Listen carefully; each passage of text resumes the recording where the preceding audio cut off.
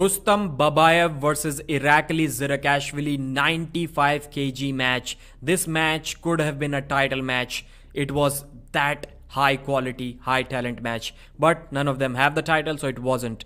So Rustam versus Irakli, hook versus top roll. Rustam was coming off of an injury, 7 months of rest, and then he trained for a couple of months and then came back. And this time he was ready to prove that he is the man, he's the legend that he is. So round one, Irakli Zirakashivili gets the good side of the strap. He was on the left side of the screen and he hit the top roll really fast. Top rolling Rustam is almost impossible, but Irakli was able to do that. Second round, Rustam gets the good side of the table. He sets the hook so fast on Irakli, he cannot do anything. I think this may have been the first time I've seen Irakli getting forced in a hook by anyone. Like, I've not seen him getting forced in a hook at probably any weight, not only at this weight. Rustam gets the win.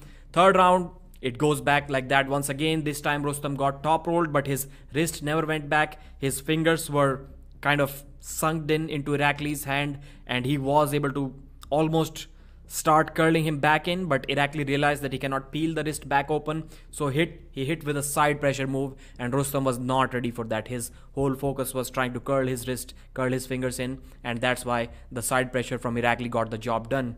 Fourth round, Rustam set up with a tall forearm, and I thought he's going to sink that hook, but he switched to a top roll, surprised Irakli Zirakashivili, surprised everyone. Rustam Babaiev top rolled Irakli Zirakashivili. I was like, so that's insane. That's insane. He's hooking him, he's top rolling him, got the job done, equalized the score, 2-2.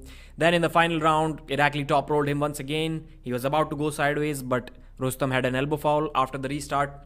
Clean, clear top roll, fast victory from Irakli.